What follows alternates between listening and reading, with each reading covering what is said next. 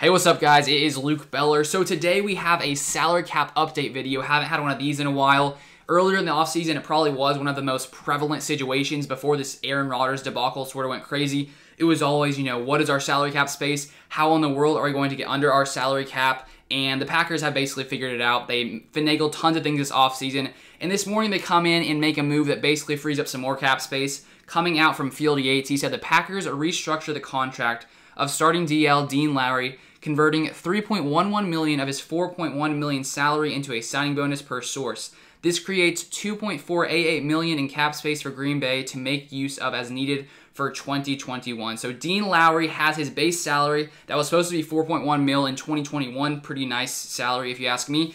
They are converting that into a signing bonus, freeing up $2.48 million of cap space by basically restructuring Dean Lowry's contract. And if we take a look at this entire offseason, there were tons of questions by me as well. How are the Packers going to get under this cap space?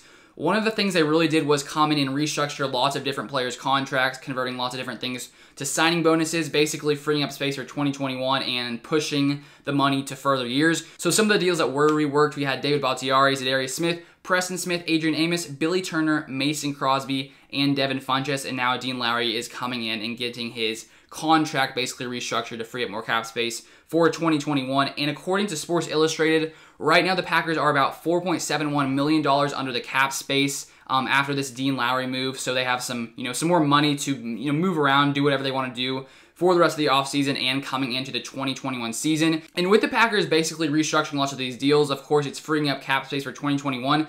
The only thing is it is pushing that money into future years. So right now, if we take a look at the projected salary cap, sort of what the Packers are projected at for 2022, right now, according to Over the Cap, the Packers are $33.7 million over the 2022 projected salary cap of about $203 million. So they are way over that salary cap right now at the moment. But as we saw this offseason, we started off pretty, $20 to $30 million over the salary cap. And Gutekunst was basically able to come in, finagle things, and so I'm guessing that's what they will continue to do going on to the future. But that is it for the Packers news so far today. You guys want to see more Packers news? Feel free to subscribe, that little red button. Feel free to click it if you're not subscribed. I would be happy if you would subscribe. And if you like this video, drop a like. It really helps with the YouTube algorithm. The algorithm is like, okay, they like this video. Let's push it out some more Packers fans. So if you would do that, that would be awesome. But thank you guys for watching as always, and go Pack, go baby.